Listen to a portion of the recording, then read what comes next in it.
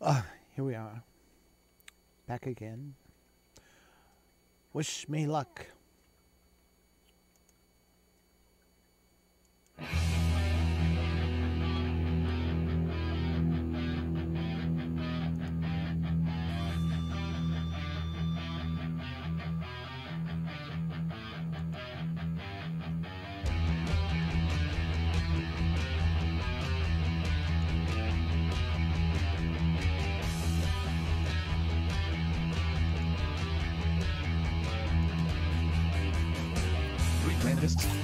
They teach those after you get into college, if at all. The same with Stendhal and Monet and Cornel and so on. Moldy Ray, now, they use letters Rajel. Are you sure you remember the plot? Advanced French will count 3 units out of the 15 you must hate, but are you sure you can pass Advanced French? L. I've spoken French all my life, said Lamb, bewildered. No. But you won't be asked to speak it, and very few of your examiners could understand you if you did. How do you say tired child? An enfant fatigué. And how do you say beautiful? And bonjour. L. Now, why do you put one adjective ahead of an L and the other after it? Wow, a bunch of people I don't know. But really don't know. Greedy is here. Just do it. Exactly. Irish Red, Examination on my paper team. will ask you to state the rule. You know what Or all exceptions, about? for whatever it may be. Hey, Irish Red. Hey, What will you do?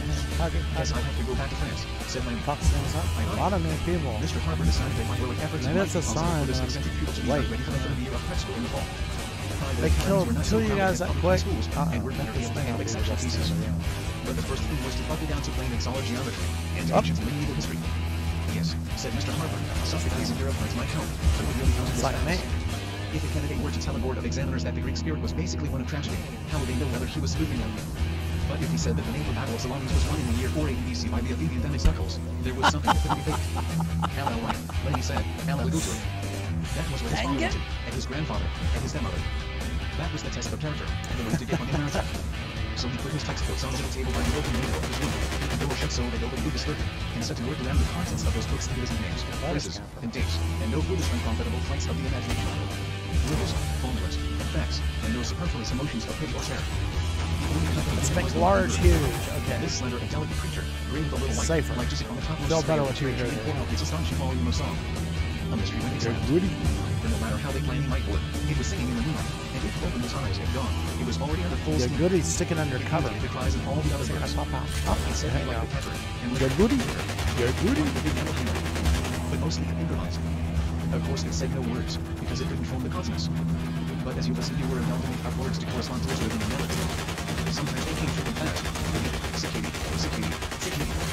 Then the singer would stop, and then say very deliberately, he hits first. He hits first. Lenny was so determined to make good that he wanted his Where is all the everybody? time. But Esther wouldn't have that. They're all in their hanger. After Mr. Harper had come to Curtin recited had laid out the next day's order, he must quit and go with the other young people for tennis and for what he now learned to call women instead of cabin. 5 days in the week he could work, mornings and evenings. And on Saturdays there would be Who is this? or a Fabos? fight. I don't even know who this is. He had so many cousins of all degrees that he wouldn't have to go out of the family for company and diversion. They were an astonishing lot of people, these guys. The earlier generations had married young, and the women had accepted all the children the Lord had sent them, or sometimes 20, and then the women would die off, and then they would start again.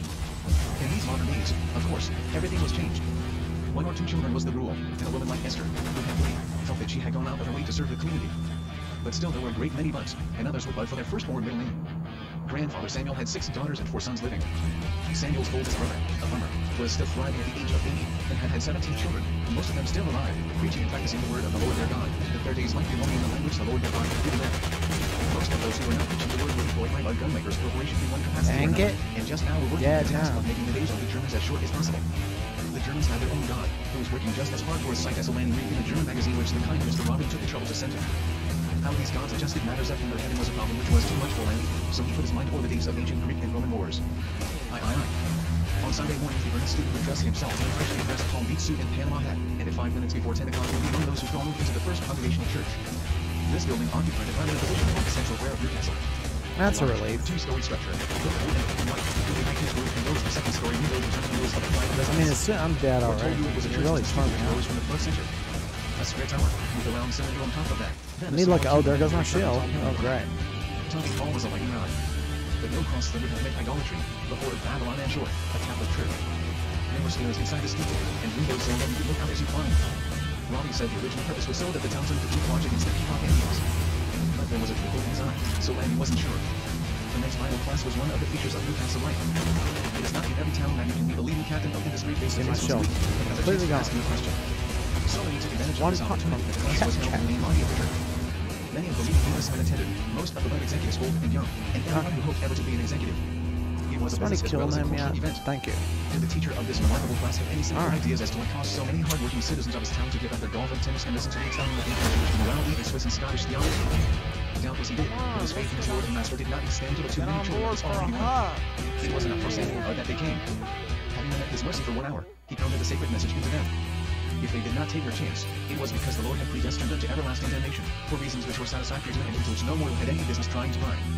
If they chose to sit with blank faces and occupy their minds with how to get a raising salary, or how to get their wives invited to the Bud homes, or what make of new car they were going to purchase, it also had been arranged by an inscrutable divine providence, and all the of the certain faith which was to quote the texts which the Lord had provided, together with such interpretations as the Holy Spirit saw fit to reveal to him at 10 o'clock on Sunday morning. IV. The regular service followed the men's Bible class, which meant that the ladies had an extra hour in which to curl their hair and set on top of it their delicate confections of straw and artificial flowers. The war hadn't changed the fashions, nor the fact that there were fashions. All that elegance which had fled from Paris and London was now in Newcastle. The chauffeurs drove back to the homes for the ladies, and they entered with primness and piety, but now and then a sidelong glance to be sure that gentlemen standing in the sunshine on the steps were properly attentive. That little heathen, Lenny Bud, had never attended a church service before, except for a wedding or a funeral. But he did not reveal that fact. The rule was the same as for a dinner party: watch your hostess and do what she does. He stood up and sang a hymn, from a book which Esther put into his hand, the number of the hymn having been announced twice by the minister. Then he bowed his head and closed his eyes while the Reverend Minister sat back grave. He noticed, okay, "O Lord," so was we his got opening formula. After which he proceeded to tell the Lord many things which the Lord knew, but which the congregation presumably didn't. Also he asked the Lord to do many things so for the congregation, and it Zephyr. seemed to Lanny that the Lord must know about these already. A well-trained choir sang a florid elaborate anthem, this being Newcastle's substitute for Grand Opera. A collection was taken up, and Grandfather Bud passed to pick one of the richest pew holders up front, and kept an eagle eye upon the bills which they dropped in. Higher level. Finally, Mr. Saddleback preached a sermon. Lanny had hoped that he would explain See, some of the the difficult things strongest of ones are fundamentalist the doctrine, gold but instead he explained the will of the Lord with regard to Kaiser Wilhelm and his strongest couture. ones And he shall the the blood of your purple. lives will I require. At the hand of every beast will I require it, and at the hand of man. At the hand of every man's brother will I require So we blood got a for man. panther. Whoso sheddeth man's blood, by man shall his blood be shed. We have a lancer. 9. Behold, I establish my covenant with you, and with your seed after you.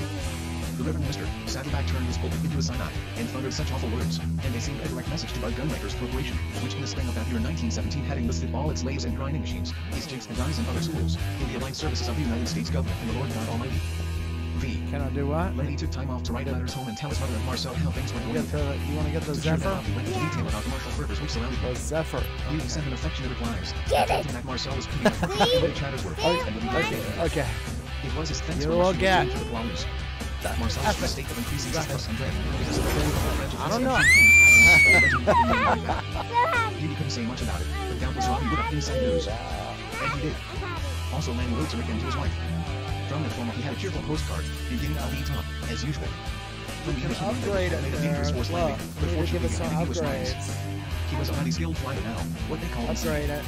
Also, Nina said that the baby was making itself known. Upgrade it. She told him about her examinations, and he told about those for which he was being Okay, prepared. insufficient blueprints. We And don't so want he it. No, decided no, to have a little fun with them. He wrote the Robin Boys in the same strain, and they told him about their schoolwork, which for some strange reason they loved. He wondered if it was a characteristic of the Jews that they enjoyed hard labor. If so, it gave them an unfair advantage over other races. Then he found that they built a reputation in Newcastle. Not They really. built stores in the working class because we districts of the town, went and out kept them open until late hours. And The now and then acorns were trying are for hard to Sabbath, get. Puritan Sabbath, that is. I had almost They enough sent their children acorns to for a schools, higher. where they persisted in winning prizes. There were so many of them crowding into Harvard that they had Oh, the game is undergoing server maintenance. Members of the Started. Dominican aristocracy would say to their complacent sons, "If you don't buck up and work, I'll send you to Harvard to compete with the Jews." Lenny wrote to the Robbins, knowing that it would make them chirp. The salesman of electrical apparatus in Rotterdam forwarded another of Lanny's letters to Kurt. A very careful one, in which Lanny told all about his studies, but didn't mention the USA. He just said, "I've gone to visit my father's home." Right you there. Kurt knew about Newcastle. And in due course a letter came, a ray of Switzerland, as usual. Kurt said that he was well, and had gone back to his duties, and was glad to hear that his friend was keeping his mind on matters of permanent interest and benefit. That was all. But Lanny could read between those lines, and understand that even though Kurt was now fighting America, he didn't want Lanny to be fighting Germany. Midsummer. And Nina wrote again. Rick had had a week's leave, and had come home. She had been to the Reaches with Hyman. Oh, so happy they had been. So happy they might be all their lives, if only this cruel slaughter would end. The Baron and his wife had been kind to her, and Rick was a darling. He had boated and bait and played. Change the croquet. map to the On the Zephyr. heavenly nights, with music on the river, and starlight trembling on the water, and love in their hearts. There it It is. all came over Lanny in a wave of melancholy longing. Agent that had Five logged in his Zephyr. heart, You gotta he had still by the add. red letter of Lower Dugard was the forest of correspondence, and the letters were sleepy, matter of fact, and wholly lacking in charm. Taking care of wounded men, all they left were tired and unromantic. You wanna check out the Oldham had scan? too much of war, and now it was New England's turn. Scans. There's VI. 18 scans. Perhaps the letter from Nina, and Landy's continual thinking about it, may have had something to do with the strange experience which befell him a few nights later. When Landy went to bed, he was tired in both mind and Like that body, one? and usually fell asleep at once, and rarely wakened until the maid tapped on his door. But now something roused him. At least, he insisted that he was awake, fully awake, and no amount of questioning by others could shake his certainty. Pretty. He lay there, and it seemed that the first faint gray of dawn was stealing into the room just enough light so that you could know it was a room, and that there were objects The in it. battle. The mockingbird That's it. hadn't noticed the light, and the crickets The had gone to battle. sleep, and the stillness Match. caught Landy's attention. It seemed abnormal. Remember, you gotta. Then a weird feeling began to steal over him. Okay, you want. Something was happening. He didn't know what it was. The fear of it began to stir in his soul, You gotta. and his skin began to creep into WASD. so it seemed. WASD. Landy stared into the darkness, and it appeared to be taking form, and he began to wonder whether the light was daylight or something else. Pick it. It seemed to be shaping itself into a mouse at the foot of his bed, and the mouse began to move, and suddenly Landy realized it was Rick. A pale gray figure, just luminous enough so that it could be clearly seen. Began to plunge in, all stained with mud. Don't go down there. The green stuff will. Full expression, and across his forehead a large red dash. It came to Landy in a sort of human flash. It was red. He raised his head a little and stared at the figure, and a cold chill went over him, and his teeth began to shatter, and his eyes popped wide, trying to see him better. He whispered, half under his breath. But maybe that was a mistake, for right away the figure began to fade. Landy cried again, half in fright and half in longing. Speaking of him, but the pale form of David O'Neill rather figured itself over the room. There you go.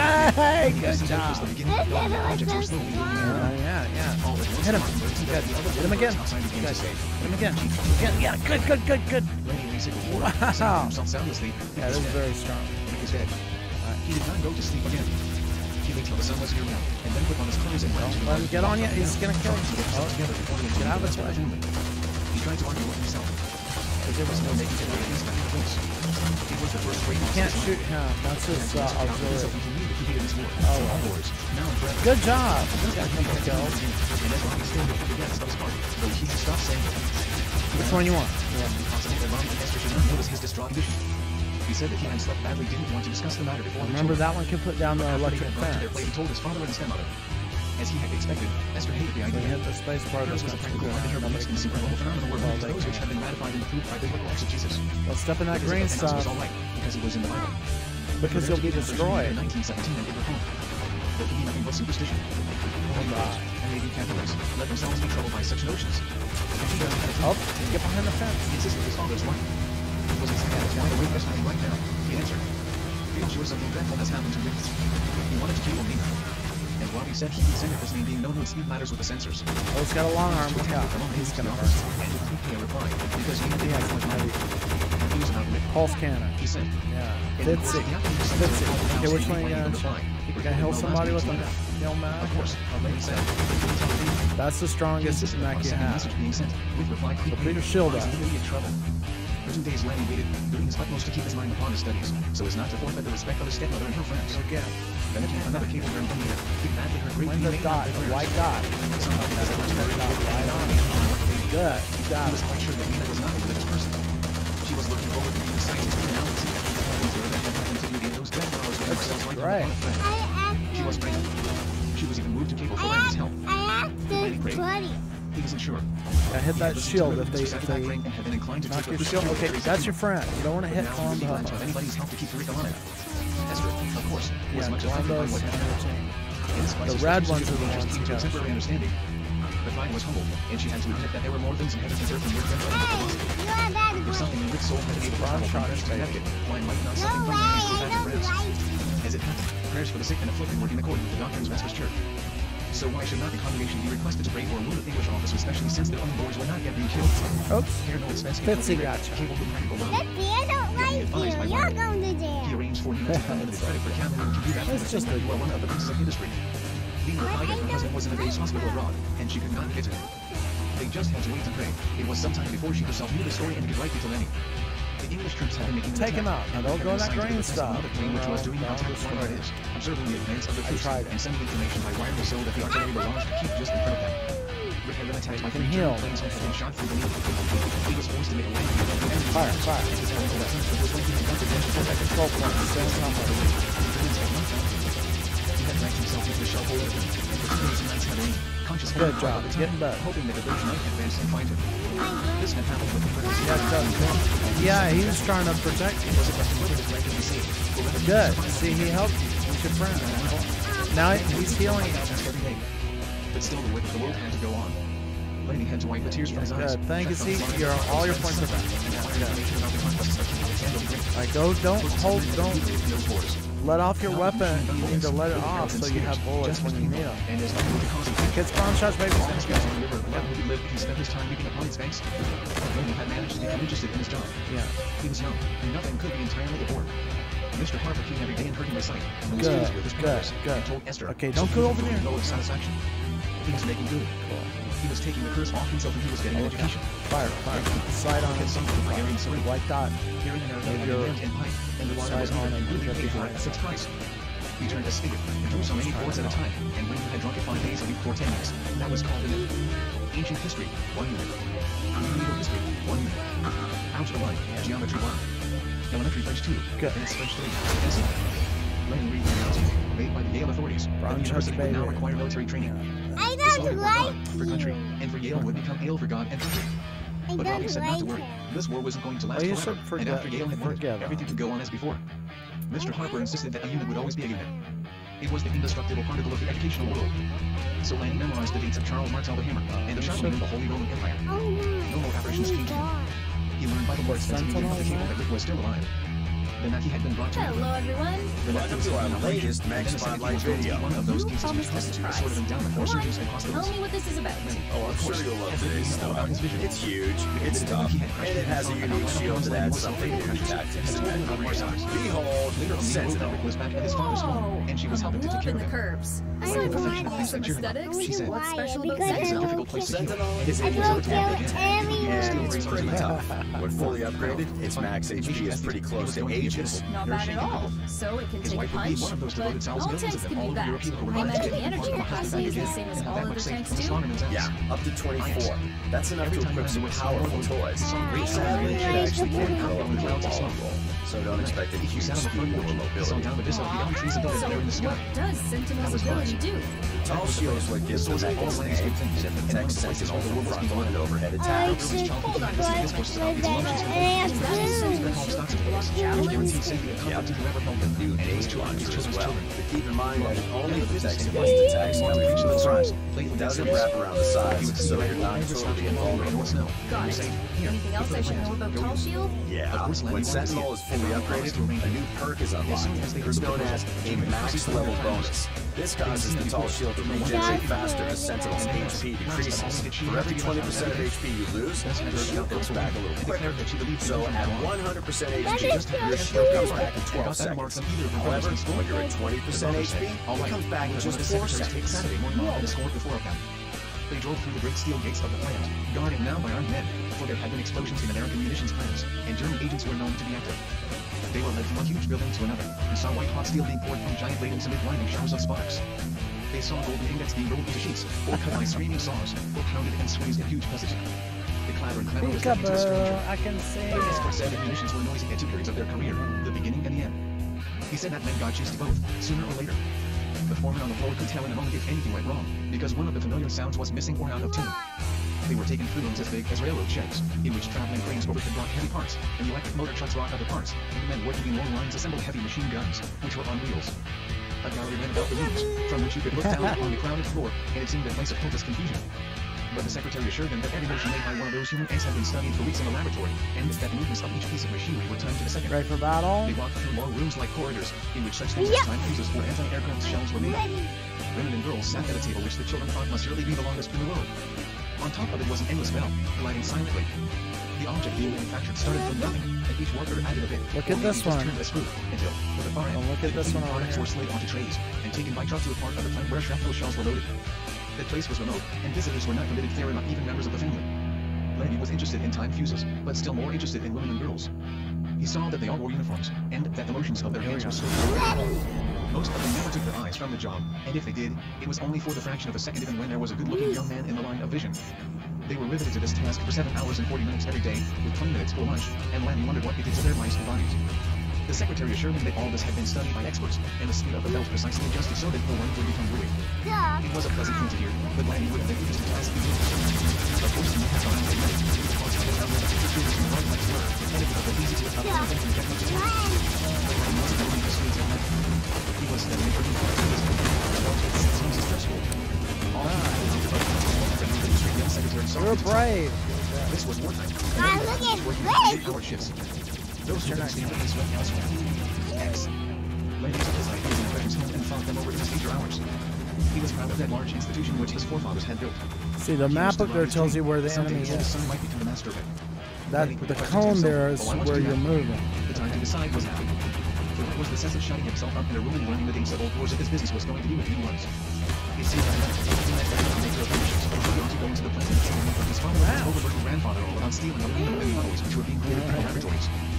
About slow burning and quick release powders, and the ways of burning which made the substantive resources various raw materials, warehouses and sources of supply.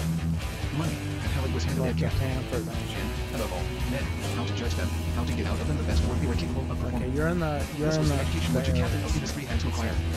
It was good, tough work, and it did something to those who undertook it. First of all, Lanny ought to make up his mind on the subject of war. See that little dot, you gotta put it on the enemy. Not on your friend, but on the enemy. Put that white dot right on him and click with the mouse. Destroy it. Was he going to adopt either of those beliefs or just hurt alone, believing one to when his father talked to him, and another when he saw his image at the foot of the bed? One thing seemed plain: if you were going to be happy in any job, you had to believe in that job. Robbie said it was enough to know that money was coming. Good shot. Good shot. You got it. And become sure he was far from him. Robbie was by Yeah, nature social. that's an assist. Whenever it's yellow, it means you and somebody else helps. His heart was converted by all this blaze of patriotic excitement which possessed the country. The newspapers full of propaganda, the streets blaring music, the oratory of armament men and salesmen of Liberty bombs. The airplanes were going to be driven by Liberty motors. A new Liberty steak and Liberty cannons instead of hamburgers and sauerkraut. Robbie hated such nonsense. But he hated still more to see the country and its resources being used for what he said were the purposes of British imperialism. The Senator didn't move for containing either in his work or in his home. As it happened, Robbie's wife was growing more martial-minded every day. She was believing the atrocity stories, putting her money into Liberty bombs, helping to organize the women on nuclear so for community singing, for lowering bandages, nursing, whatever duties were called for by patriotic societies and government officials. It happened that President Wilson was the son of a Presbyterian minister, and that Esther's mother was the daughter of one. Esther read the president's own words and believed every one of them. When Robbie would remark that the British ruling classes were the shrewdest propagandists in the world, a sudden chill would fall at the breakfast table. 21. The frost. Get an eye. That's okay.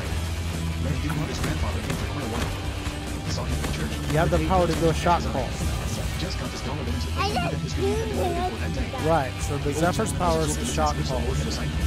Right, so as soon as this winds up again, you can hit spacebar and do a shot pulse again. Spacebar. I once used consent, remarked Robbie, with a smile. Yeah. He added, showed him Mr. Harper's report on your Congress. And did he say? He grunted and said you were a clever lad, but the chat box. Of course, that's not to be taken too seriously. It's not important for Shot his pulse. name to get praised. Larry met others at stumbles and dance.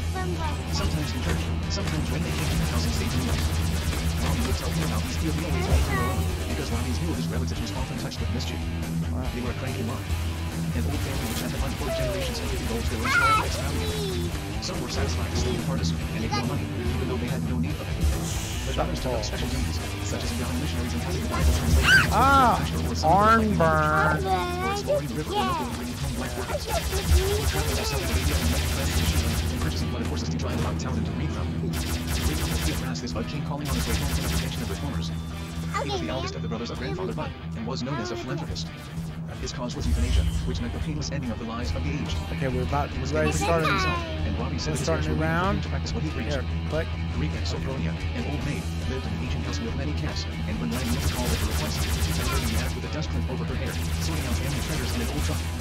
She had found cloths now, Put the and was side hunting up. them with a glass bag, and invited Lanny to help her, which he did. He found it a pleasant diversion. This old lady had a sense of humor, and told her grandnephew that some years ago she had lost interest in life, and had found to her surprise that this had Shot made her quite pulse. happy. These odd people had a way of quarreling nearly and never making up. Uncle and Mother responsible for the same household for years and never spoken. Cousin Timothy and Cousin Lucas would agree upon the division of their family farm, so they had cut acreage and lived as neighbors, but did not visit. Aunt Agatha, Robbie's eldest sister, often took up residence in a hotel, and forbade the clerk of the rest ever to announce any person by the name of Bud. That was New England, Robbie said. A sort of ignorant place, self-centered, opinionated, proud. Aye. One night only, it was formal and there was his Uncle Robert. The meeting took place in church. members of the family exchanged greetings. When an occasion arose, Esther said, "Oh Lord, this is Lenny, Robbie's son." The uncle Walker shook hands and inquired, "From who you?" Clearly, as the two children of the Lord in his holy place. That was all. He was a peculiar looking man, heavily built, with broad square shoulders and rather short bandy legs. He was close to 50. His gray hair was thin on top. He had a square bulging forehead, and on his face a look that Robbie said was out, but to Len it seemed as if someone had just said something to her Uncle Lawford's funerals. Robbie said it was perhaps the case. Lawford couldn't stand the least opposition to anything, and Robbie's way of making jokes and pointing beyond endurance. These two men had left each other alone, but business affairs wouldn't be right.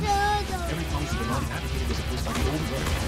The father had the final say, and if he came to Robbie's view, Lawford would withdraw into himself. He was vice president in charge of production, and was vigilant and partisan, but he took John's wrong sensible name going around with pouring on himself, and willing to any other dog that was needed. When he said, "If I had anything to do with us, I'd be bound to run into him, wouldn't I?" I'm afraid so. But I thank you, and I didn't leave him. Our post grandfather Bud should be out with the work out there. He'll be up to the stockholders. There'll be a hunt for proxies. All members of the family form most of the stock. On our right, the lights grow too big. But we have enough to keep control, especially with our friends in the town. Lenny went off and thought about all that. To follow his father's occupation would mean to take up these ancient grudges and make himself the object of these festering hates. Did he want to do it? Or did he want to hurt his father by refusing to do it? Aye. Important to the youth was his meeting with his great-great-uncle Eli Budd, youngest and only surviving uncle of grandfather Samuel. He lived in a town of the interior called Norton, and was 83, and still ill. He sent word that he wanted to meet his new kinsman, and since he was the head of the family, his wish was command. Lenny was to motor on Saturday morning, and come back on Sunday evening. And Esther told him not merely how to behave, but where on the trip he would see a famous old Brigham house, and an old mill which Esther's grandfather had built, and a churchyard with a headstone of the progenitor of all the Budds.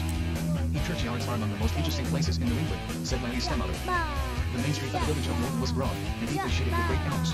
Its residences were white, and none had fences or hedges, but stood in a continuous well-kept lawn, with elms and oaks and maples averting the summer's glare. They were dignified old houses with well-proportioned colonial doorways, and no unseemly noises ever disturbed their peace inside or out. In one of them the old gentleman lived with his second wife, some 30 years younger than himself, and one married daughter. There were many such in New England, because so many of the young men went away. The family lived frugally, upon a small income, because this retired preacher valued independence more than anything else in the world. "The Budds will all tell you how to live if you will let them," he said to Lenny, with a dry smile. He was a man of more than 6 feet, his frame slender and unbound.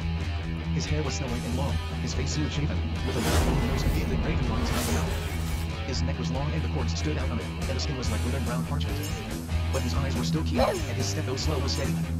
He had learned how to live, and to limit his desires and keep his spirits serene. Lenny felt as soon as he entered the house that here was a place ruled by love. Great-great-Aunt Bethesda was a Quaker, gentle, quiet, like a little grey dove. She said, as they had a pleasant trip. Indeed, this was something new to Lenny, and awakened his curiosity. He knew that the old gentleman was a Unitarian, and that this had been a scandal in his time, and still was to grandfather Samuel, and perhaps to stepmother Esther. One glance about was enough to tell him that Eli was a scholar, for the walls were lined with books that had been read and lived with. Sitting in this patriarch's study, Lenny was invited to talk about himself and his family. He was able to investigate the and the cultivated persons he had met, especially the old ones, such as M. Anatole France, and M. You gotta close him with a shock pulse and took him out. L.L. French writers. He had read them himself and made comments on them, and was able to discover from Lenny's remarks that he had understood what was in them. Between these two took place the chemical process of the soul whereby two become one, not gradually, but all at once. They had lived 3,000 miles apart, yet they had developed this affinity. The 17-year-old one told his difficulties and his problems, and the 83-year-old one renewed his youth, and spoke words which seemed a sort of divination. Said he, "Do not let other people invade your personality. Remember that every human being is a unique phenomenon, and worth developing. You will meet many who have no resources of their own, and who will try to fasten themselves upon you. You will find others eager to tell you what you really think and feel. But it is better to go apart and learn together." Go, girl! No, she's a friend of mine. There is something in us all, he said, that is greater than ourselves, that works through us and can be used in the making of character. The sexual core of life is personality. To respect the personality of others is the beginning of virtue, and to enforce respect for it is the first duty of the individual toward all forms of government, all organizations and systems which make try to enslave and limit their fellows. Indeed, Dr. War a twilight, and in the freshness of the morning. They sat and ate the frugal meals which two gentle ladies prepared for them. But most of them just wanted to sit down and study and talk. Lenny had never heard anyone whose conversation satisfied him so completely, and opened eyes on the spirit of the new Bud from across the sea. Lenny told about his mother, and about Marcel, about Rick and his family, and about her. He told about Rosemary, and the old clergyman was not click your mouse. Click your he said mouse. that costumes and sexual matters Click your varied in mouse. different parts of the Click your world, and what suited some did not suit others. Yeah. He blood of youth is hot, he said. Okay, you're about and to have a the lot. occasions Click your of mouse. lives. Click your mouse. Regrets that Click sometimes your last mouse. all our lives. you The hit the important space is not to wrong anyone, and that is no easy matter. For women are great commanders, and do not scruple to invade those. Check him out. Great Uncle Eli smiled. I don't know. He was serious. Free thinker Can't as get old mad as at he was, him. He was nevertheless a product of the Doing Puritan his conscience job. and wanted manliness to keep pure heart. As Lenny listened, he began to recall a certain doctrine on the heights by the Church of Notre Dame de Better Bonaparte. fire him. Put your shield up. Put your shield up. Oh, you got her! Physical concepts. Lenny mentioned that to the You've got ex-clergyman, Go-Go who said Girl there was nothing back. strange Get about your it, because New revenge. England transcendentalism had stemmed directly from German philosophical idealism. Interesting to see a son of New England bringing home another load of it a century later. Eli that Ray Lenny helping had the you? courage of his vision. Stop. Without him, men would be no flaws, and life would become blind greed and empty pleasure seeking. I God just save the bugs if they were never anything but munitions makers and salesmen. Exclaimed Eli. And these words pierced to the center of Lanny's meaning. When There the she train comes came again. to depart, this gentle yet hearty old man gave him a volume of Emerson's essays inscribed by the great thinker's 20th century father. Emerson had been merely a little man, but he promised to read the book, and did so. Read. Lenny drove up to Sand Hill, where St. Thomas's Academy is situated, and took his examinations with success. There she The goes. fact that the name of Bud was signed to all his papers was not supposed to have anything to do with his passing. Need to hit your space One of the bar. school's largest brownstone buildings had been paid for out of the profits which Bud Shield. makers had derived from the American Civil War, and another from the profits of the Spanish-American War. St. Thomas was at the heart of the Bud tradition, and the family's right to send its sons there was hereditary. Lenny asked his father about the matter of his not being quite properly Bud, and Robbie said he had entered him as his son, and that was that. It wasn't the custom to send over to France for marriage certificates. The beautiful old building stood in a park having lawns and shade trees like an English estate. They were a football red with mossy ivy on the walls, making a safe home for millions of spiders and bugs. In one of the dormitories, Lenny shared a comfortable room and bath with a cousin whom he had met on the tennis Go, courts, girl. but with whom he Shoot her. had also common. Lenny had played with players, but only a few at the time. She got MVP. She's the very best He player. discovered that a boy is something different, aiding with a personality of its own. Yeah, we have to study Go-Go He Girl. was curious about it, and every hour was a fresh adventure. He would get the real Let's like kick Cadell, her out of went to the breakfast to another You inn, don't and kick thereafter good moved players to out of the days game. That's control not robot. fun. He acquired knowledge and weighed in measured portions. Memorized facts and recited them. Forgot many of them until the end of the month. He learned them for a test. You gotta learn how to He learned lose them once more for Zen in and order then to forgot be them able to forever win. and ever. Amen. In addition to this part of his life, scheduled and ordained by the school authorities, the Horde had its own life which it lived during off hours. This life centered upon three things: athletic prowess, class politics, and sex. If you could run, play football or baseball, your success was probable. And win everything. If you could talk realistically about girls, it would help. Look, a Mega It was Mom. notably rich in things, and if you had animal sightseeing features, good clothes, and easy manners, all problems were solved. Entering the third year, Lenny was jumping into the midst of school holidays, and had to be looked over and judged quickly. His cousin, belonging to a fashionable set, was ready to initiate him, and would be provoked if Lenny didn't display proper respect for the fine place upon which his friends based their judgments. Be careful, or they'll set you down for a wearing, said this mentor. He eyed. Robbie had asked Lenny not to play football, saying that he was too light and built for this rough game.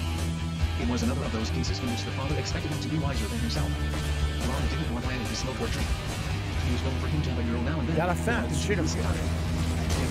Yes, good. And his stepmother's church every no longer seemed to do it, and paid a price for refusal. Good, you got This was it. hard to fathom. As it happened, Lenny Shot could pulse. and liked to. It was a good test for him, Space bar. so he would never be entirely a rarity. Let's But go. he had many handicaps to success at St. Thomas's. He had just come from abroad, and that made him an object of curiosity. He pronounced French correctly, which could only be taken as an affectation. He had read a great many books, his masters discovered this fact and brought it out in class, only to awaken a desire for a culture in these barbarians all at play. That was part on Lenny. His first discovery discovered the five sessions at St. Thomas were rather dull. They consisted mainly of the lessons studied the night before, which you had studied about. Those who had studied that, and you only managed to catch the private efforts to find the wise factor. Rarely was there any intelligent discussion in class. 5, Rarely anything taught about which either masters or pupils were deeply concerned. 3. They were prepared for college, and all especially when they were academic target. They were names, dates, they were subject first forms, rules, and exceptions if indefinite and specific, that could be measured in time. Then he found that he was expected to assemble now and then with his cousins at. These were all those sessions, and there would be some talk about the prospects of leaving Rutton or St. Paul's at football, and some about the wire pulling of a rival set. But sooner or later the talk would turn to sex. Lenny was no Puritan general. What trouble You can him was stay that the behind idea whose of shield. idealism appeared to Stay be behind like his shield to get protection. See See how you're behind it? Protection from. both boys and girls Front of appear to it. regard the black market as a later like the stock market, a place where you got something for nothing. One of the characteristics of the Horde is that it does not allow you to be different. It persecutes those who do not conform to its ideas and obey its mortar. decrees. You got There was a hit by sensitive mortar. younger lad named Lenny Conley, That went whose over father the was a top of the well-known shield. painter. He found out that Lenny was interested in the subject, and would frequently ask yearning questions about the art world abroad. There was a son of Mrs. Pasco, well-known suffrage lecturer.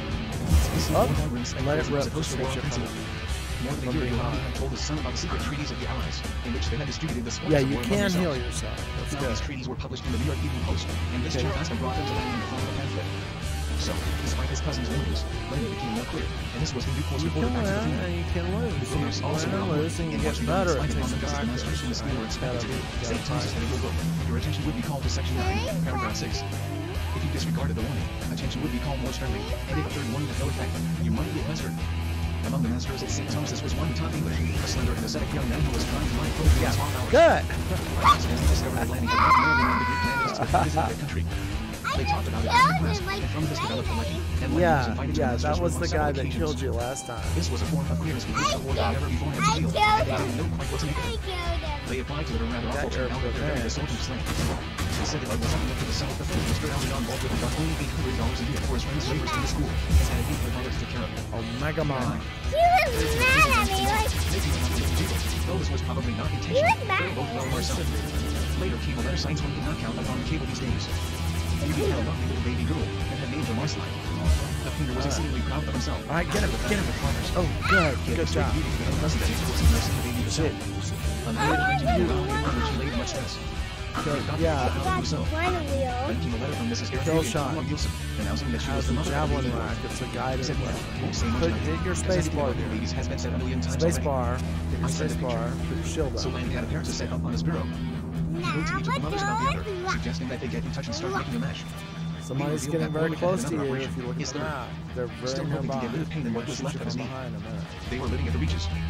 Sir See, he's Alfred up was helping there. with war work and running around the places most of the time. They were saying Fire. the submarine warfare was usually doing badly. Lenny had called Perkins Fire, and fire. this letter to his father, who said that the submarines were being countered by the system of Let's go, convoying let's ships. go, let's go. The Guardian crashed your computer. That's why you couldn't take him out. So with the help of the combined navies, That the robot vessels can were crash the crossing computer on Atlantic your robot. And The then top the men computer budgeted crashes. to adjust their system of noting to the sailing dates of convoys.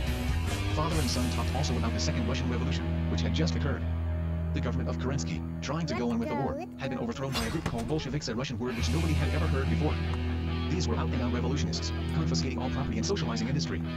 Robbie said this overturn was the most terrible blow the Allies had yet received. It meant that Germany had won half the war, and the job of the United States had been doubled. T may mean even more than that, he added. Don't break the Those phone forces of there. hatred and destruction exist everywhere, and they're bound to try the same thing in other countries. Oh, do you suppose there are Bolsheviks in this country, Robbie? Thousands of them. They're not all Russians, either. Your uncle Jesse Michaels is some such crackpot. That's why I was determined he shouldn't get hold of him. He's an activist. He used to be, and this may stir him up again. He may be behind these new years which have been happening in the French army. Oh, that's crazy, Robbie. Don't they know the Germans will march straight in and take the country? Suppose they figure that the same sort of agitation is going on among the German troops.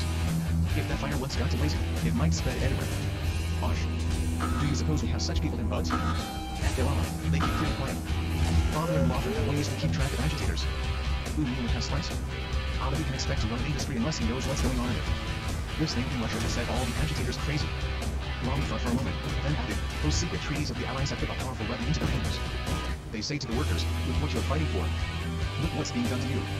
But you said it too, Robbie. No. But it's one thing for you and me to know such facts, and another for them to be in the hands of revolutionists and criminals. Here's a chap in school who has a copy of those treaties and talks about them a lot. He says everything that you do. Catch out for him. Reply that Hitler sends a human being for once. All older and truer persons may be used. These are dangerous times, and you have to watch yourself. P.I.I. Lenny went back to school, and it wasn't long before he walked into the very trap against which his father had warned him. There was a Mrs. Riccardi, a well-to-do society lady of the town of San Gil who sometimes gave music tales in her home. She found out that Lenny had studied au cruise, and begged him to come and tell her friends about it. Lenny brought Jack Bascom and Benny Cartwright to this affair, and it wasn't long before Bascom was talking against the war to Mrs. Riccardi. He told her about the secret treaties, and gave her the pamphlet, and she passed it on to others. Of course, rumors of this were bound to spread.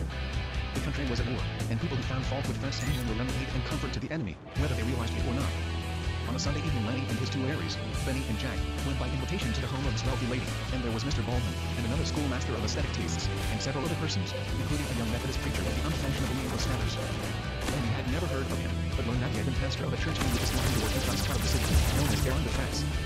He was a genuine, mild-voiced person, and in the course of the evening Lenny learned that he had gone into the newspapers when there had been a strike of the workers in the Bud plants, and he had helped to organize a relief kitchen for the wives and children, and had made speeches and been chased down an alley and clubbed by mounted police. Of course, Lenny ought to have known better than to ask questions of such a man. The man tried to avoid answering them, saying that he didn't wish to give offense to a member of the Bud family. But that was a challenge to Lanny's integrity. He had to declare that he couldn't possibly be offended by the truth.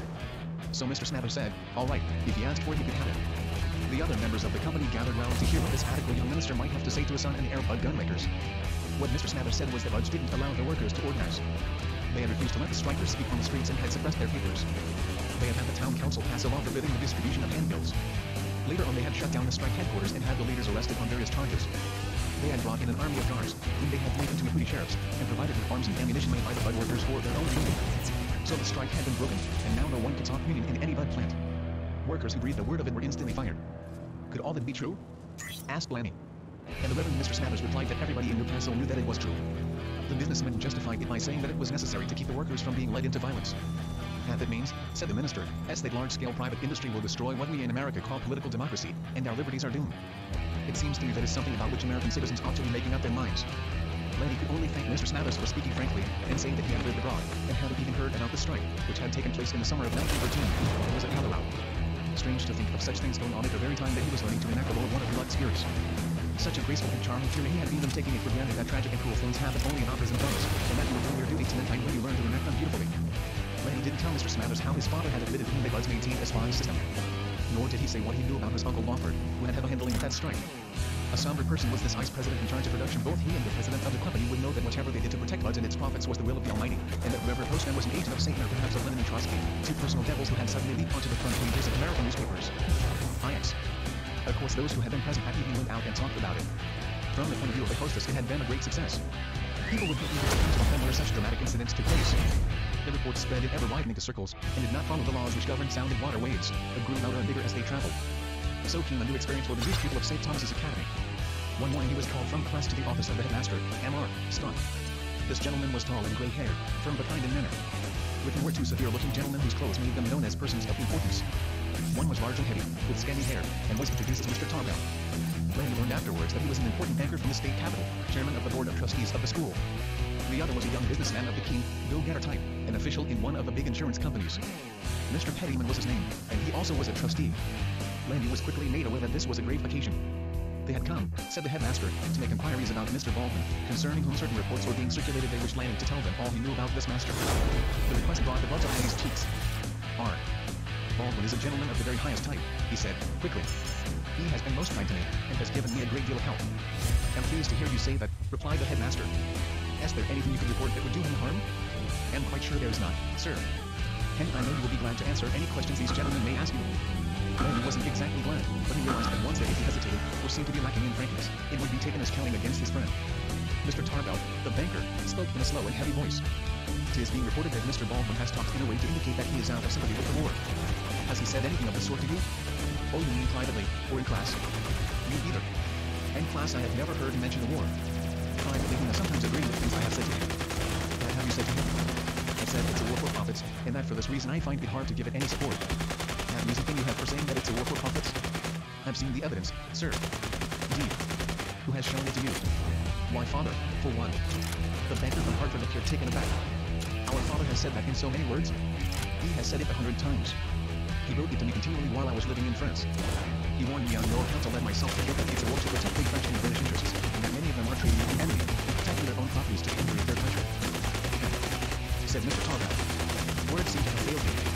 Envy what is more, persisted Lanny. Aroff admitted as much in my presence. Oh, is Aroff? It was Lanny's turn to be surprised. Aroff is the richest man in the world, sir. Indeed. Is he richer than Rockefeller? He controls most of the armament plants of Europe, and my father says this war has made him the richest man in the world. Now he is keen for the war to continue us sweep out, he said. My father had a letter from Lord Riddle the other day, saying that was Aroff's phrase. Envy this man admits that his motive is profits. Not in those words, sir, but it was the clear sense of many things he said. You know him personally, Huey? Was in his home in Paris last March, with my father, and they talked about the war a great deal, as businessmen and makers of munitions. Text. The banker dropped the embarrassing subject of the war for profits. He said it had been reported that Mr. Baldwin had attended a social gathering in Sand Hill, at which there had been a great deal of opium taught by a notorious preacher named Smathers. Had Lanny been there? Lanny said he had been at Mrs. Ricardi's, if that was the place that was meant. He had heard no such talk. He had come away thinking that the Reverend Mr. Smathers was a saint, which was something different from a Bolshevik, as he understood it. But didn't he criticize Bud Gunmakers Corporation in its conduct of the strike? He told what had happened, but only after I had asked him to. Oh, you accept what he told you? had in mind to ask my father about it, but I haven't seen him since that time. Did Mr. Baldwin take any part in that conversation? Don't recall that he did. I think he listened, like most of the others. Andy, did he say anything to you about it afterwards? Oh, sir. He was probably afraid of embarrassing me. Did you know that Mr. Snappers was to be there? I have no idea about that, sir. I was invited by Mrs. Riccardi, and I didn't know who else was coming. Here were other pupils of St. Thomas's present? Yes, sir. Oh, were they? Lenny hesitated. He'd rather not say anything about my fellow pupils, sir. I have said that I would tell you about Mr. Baldwin. The young go-getter, Mr. Pettyman, took up the questioning. He wanted to know about the master's ideas, and what was the basis of Lanny's intimacy with him. Lanny replied that Mr. Baldwin was a lover of poetry, and had written some fine verses, and had given them to Lanny to read. He had lent him books. What books? Lanny named a volume of Satiana. It was a foreign-sounding name, and evidently Mr. Pettyman hadn't heard of it, so Lanny mentioned that the writer had been a professor of philosophy at Harvard. In a kind of fatherly way, the banker reminded the impetuous lad that the nation was at war. Your boys are going overseas to die in a cause which may not be perfect, but how often do you meet absolute perfection in this world? There has never been a war in which some persons didn't profiteer at the expense of the government. The same thing happened in the Civil War, but that didn't keep it from being a war to preserve the Union. No, said Lanny. My father has told me about that also. He says that was how J.P. Morgan made the start of his book to me by selling condemned rifles to the Union government. So ended the questioning of Lanny Budd. He didn't realize what an awful thing he had said until later, when he told his father about it, and Robbie manifested surprise mixed with amusement. Mr. Tarbell's great bank was known as the Morgan Bank, and the House of Morgan was just then the apex of dignity and power in the financial world. It was handling the purchases of the Allied governments, expending about $3,000 million of their money in the United States. 22. Above the battle. Lanny came home for Christmas. The war was not allowed to interfere with this festival. A big tree was set up in the home, and the elaborate decorations were hung. Everybody spent a lot of time thinking what presents to give to relatives who obviously didn't need anything. Lenny, a stranger, saw the advice of her stepmother, and they went to the town's largest bookstore and tried to guess what sort of book each person might care for. By the method, the well-to-do got reading matter enough to occupy their time for the rest of the year. Lenny remembered his Christmas at Schloss Stubendorf, where people ate enormously, but were frugal in other spending. Here in New England, it was the other way around. It wasn't quite good form to stuff your stomach, but Yankee ingenuity had been expended in devising toys to please the children of the rich, and adults were swamped under a flood of goods incredibly perfect in workmanship. On Christmas morning, the base of the tree was piled with packages wrapped in multicolored paper and tied with ribbons. Pipes and cigars, bedroom slippers, silk dressing gowns, neckties. These were standard for the men, while ladies received jewels, wristwatches, silk stockings, veils and scarves, handbags and vanity cases, elaborately decorated boxes of chocolates and chocolates. The very own had such quantities of these things that it was rather a bore opening parcels, and you could read in their faces the thought, "What on earth am I going to do with all this?" Robert Jr. and Percy were two friendly and quite normal boys, living rather depressed lives at home. Esther considered all forms of extravagance as bad taste, and tried to teach this to her children. But she was fighting the current of her time, in which everything grew more elaborate and expensive, and a vast propaganda for spending was maintained by thousands of interested agencies. Here came this flood of goods, bearing the cards of uncles and aunts and cousins and school friends, even employees. The boys became surfeited. They couldn't really appreciate anything. Lanny had his share of goods in the bewilderment. Good heavens, 3 sweaters he already had several hanging in his clothes closet. More neckties, more handkerchiefs, more hair brushes. An alligator skin belt that was too heavy for comfort. Newly published books that some clerk in a store had said would appeal to a youth. And in the midst of all that superfluity, a gift from great-great-uncle Eli, a much-worn copy of Thoreau's Walden, appearing as misplaced as its author would have been in his fashionable company. Henry David Thoreau, telling you how to live in a hut on a diet of cornmeal, mush, and beans, in order to have your spirit free and your time not inclined to commercialism. Old New England and New England met in the Budd family drawing room, and neither was much interested in the other. Aye. Lanny had sent his great-great-uncle the handsomest book he could find in the local store, a deluxe copy of Don Quixote with the door illustrations. There came now an invitation to spend a weekend with the old gentleman, and to bring Bess along. Esther wasn't entirely pleased by the intimacy between her daughter and her stepson, but Lanny promised to drive very carefully on the snow-covered roads, and Bess was so thrilled and Robbie so pleased that the mother couldn't forbid the visit. Between Lanny and his stepmother lay a temperamental gulf that nothing could ever bridge. Lanny was guided by his love of beauty, whereas Esther had to think carefully about everything she felt or did, and bring it into conformity with rigid standards. A few times in the afternoon she had come in to find her stepson playing the piano in a loudly extravagant manner, completely absorbed in it. Esther had stood and listened, uneasy in her mind. She had never heard such music, at least not in the drawing room, and to her it was disorderly and unwholesome. Impossible to believe that anyone could let himself go like that and not sooner or later misbehave in other ways. Esther heard sounded like having something of the Robin type to her mother. And now came this youth from abroad to stimulate that tendency. Bess would listen to his playing with a rapt expression, as if transported to some strange land where her mother had never been. Bess wanted to play like Lanny. She wanted to dance like Time and wear a one-piece bathing suit in the drawing room while doing it. She chattered about the places her romantic brother had visited, the people he had met, the sights he had seen, the stories he told her. Books on child training which Esther conscientiously read all agreed that you shouldn't be saying "oh." Don't envy, so Esther didn't. But uneasiness troubled her heart. On that lovely winter ride, snugly wrapped in her robes, Lanny told the child about the wonderful old gentleman she was going to meet. Great-great-uncle Eli at once helped slaves to escape. His friend Thoreau had gone to jail for refusing to pay taxes to the slave-catching government. When Uncle Emerson had come to ask, "Henry, what are you What are you doing out of here? Some of them had gone to live in a colony called Brook Farm in order to be independent and have more wholesome lives. That is a colony? Demanded Bess. And then, H, what fun. Are there any colonies now? You don't live in one, do you suppose?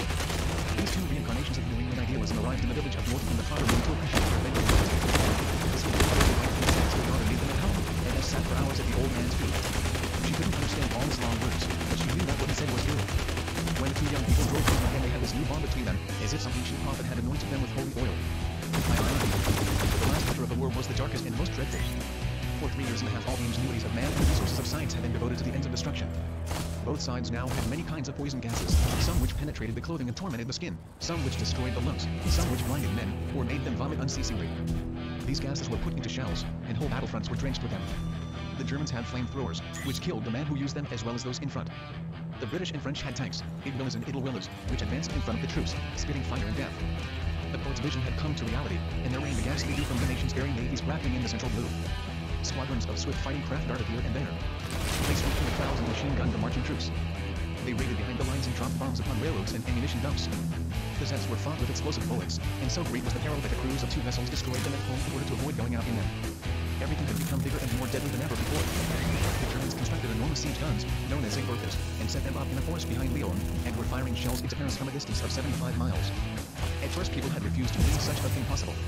But now they were being fired every 20 minutes, and on Good Friday one of the shells struck a church and killed and wounded nearly 200 persons, many of them women and children.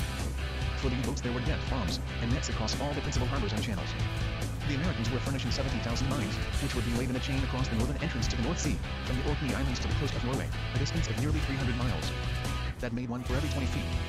Also the British had devised the boats LD trap steamers with concealed armor sent out to wander in the danger zones. A submarine would rise and open fire with shots, but they tried to save the torpedoes for bigger craft. Some of the men of the boat, the Anna crew, would take to the boats. The up would come closer to the Peter Job, and suddenly portions of the steamer sides would drop down, disclosing 6-inch guns which would open deadly fire. America was getting ready, upon a scaling with a speed never before known in history. You could feel the spirit of the country hardening in the face of worldwide danger. People talked about the war to the exclusion of everything else. Even at St. Thomas's, even at the All Sessions, the fellows discussed what was going on, and what part they hoped to have in it. The draft age was 21, but you could volunteer younger, and now and then some upperclassman would pack up his belongings and move to an officer's training camp. Lenny was now 18, and his father worried over the possibility that his emotional temperament might take fire. Whenever the youth came home over Sunday, Robbie would sound him out to see if the bacterial propaganda had found lodgment in his mind. If so, he would be subjected to a swift prophylaxis. Did you ever hear of Lord Palmerston? The father would inquire. He was Prime Minister of England during our Civil War, and he said, NGLA has no enduring friendships. She only has enduring interests. Robbie and Esther didn't agree about England, or about America either, and Robbie's rule was to let her say anything she pleased, uncontradicted. He did the same thing with his friends. Of course, they all knew that he had special opportunities to get information, and their curiosity was aroused, but all he would say was that he made weapons to those who wanted to find and have the cash. Now and then old Samuel would caution his son, enter business and let bulls shoot off their mouths. No one ever found out what the president of Bud Gunmakers thought about this war. All they knew was that he made munitions 24 hours every day, including the Lords. As a result of all this, Lammy wasn't entirely happy through the war period. People weren't satisfied to let you think your own thoughts. They considered it their duty to probe you, to cross-examine you, and if you were wrong, to try to set you right. At school, the fellows decided that Lammy was lacking in appreciation of the land where his fathers died. His fashionable cousin told him so, and they agreed to have the reunions the following year. At the same time, Lammy was deprived of the companionship of Mr. Baldwin, or the master had been advised to confine his teaching to the subject of literature, and to avoid contacts with his pupils outside the classroom. I.D. There came a letter which gave Lammy an extraordinary thrill. The envelope was addressed by typewriter, with no sender's name, but with a United States stamp and a New York postmark. Inside was a long missive from Kurt Meissner. At first, Lammy wondered, had Kurt come to New York? But then he realized that his friend must have known somebody in a neutral country who was coming. Anyhow, here was a real letter, the first Lammy had from Germany since the outbreak of the war. Kurt gave the news about himself and his family. He was a captain of artillery, and had been twice wounded, once with a bullet through the thigh, and the second time having pieces of ribs torn out by a shell fragment. He was not at liberty to give the name of his unit or where it was stationed. Only that he was riding from a billet in a town behind the front, while having a few days' recuperation. All 3 of his brothers had been in the war. One had been killed during the early invasion of East Prussia, and another was now at home recovering from a wound. Kurt's father had an important government post. His sister had married an officer, and was a widow with 2 babies. Kurt told about the state of his soul, which was uncomplicated, and oddly like that of Marcel in the book. The country was at war, and it was necessary for man to put aside everything else, and to help overcome an arrogant and treacherous foe. Kurt said he was as much interested in useful philosophy as ever, but his duties as an artillery officer left him little time to think about these subjects. After the fatherland had emerged victorious, as surely it must and would, he would hope to hear that his American friend had been able to go on with his studies. This led to the main purpose of the letter, which was to feed the planning to resist the subtle wiles of the British propaganda machine. Kurt wasn't afraid that his friend might get physically hurt, for it was obvious that the British would be driven into the sea and the French would lose Paris long before the Americans could take any effective part in this war. But Kurt didn't want his friend's mind distorted and warped by the agents of British imperialism. These people, who had grabbed most of the desirable parts of the earth, now thought they had a chance to destroy the German fleet, build their Cape to Cairo Railroad, keep the Germans from building the Berlin to Baghdad Railroad, and in every way thwart the efforts of the vigorous and capable race to find their place in the sun. It was to be expected that France would hate Germany and make war upon her, because the French are a jealous people, and thought of Germans as their hereditary enemies. They were pursuing their feudal dream of getting Alsace glowing with its treasures of coal and iron. But Englishmen were blood kinsmen to the Germans, and their war upon Germany was fratricide. The crime of using black and brown yellow troops to destroy the highest culture in Europe would outlaw its perpetrators forever. Now the desperate British militarists were spending their wealth circulating a mass of lies about Germany's war methods and war aims. What a tragedy that Americans, a free people, with 3,000 miles of ocean between them and Europe's borders, had swallowed all this propaganda, and were wasting their money and their labor helping Britain to grab more territory and harness more peoples to her imperial chariot. Lenny took that letter to his father, and they read it together, and Robbie pointed out how its arguments resembled those which you could read every day in the Newcastle Daily Courant but with everything turned around. Each saw his own side, and was blind to the other fellows. Who write Kurt and tell him that you were going on with your studies, said the father. And Eddie, raise it carefully, because you can't tell who may read a letter nowadays. V. Now and then Landy would write to his mother, reciting his adventures in the land of the Pilgrim's tribe, all the strange kinds of people he was meeting, and how different it was from Provence. Knowing how Beauty was interested in human beings, he went into detail about his stepmother, a good woman, but so inhibited a word Landy had learned from the conversation of Sophie, Baroness de Montserrat, who was very different from Esther Remsen Butt, and would have been a scandal if she had ever come to Newcastle. Landy left no doubt that he preferred one as a home, for he was doing his job here as his father wished. Beauty wrote once or twice a month, nice gossipy letters. Baby Marceline was thriving upon her natural diet, and Beauty herself was well, and as happy as one could expect to be in these sad days. More and more widows on the streets, more and more needless for Emily Chattersworth to crowd into her place. Prices were rising, and fear was universal. Beauty said she couldn't write all the alarming things that were reported. Everywhere in American, when he heard one question, "And are your soldiers coming?"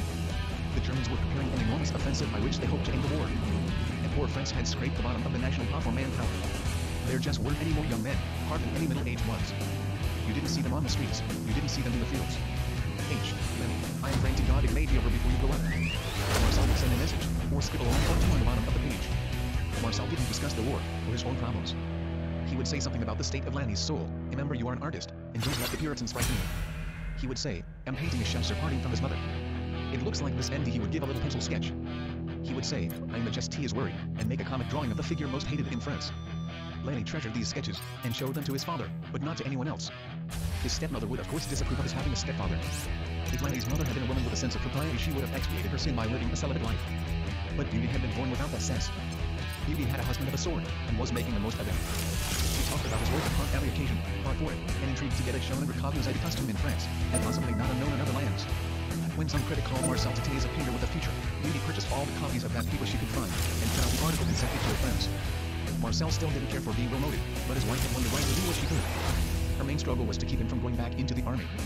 She would say, over and over, the Americans are coming, Marcel. They are making a real army. They need to finish it.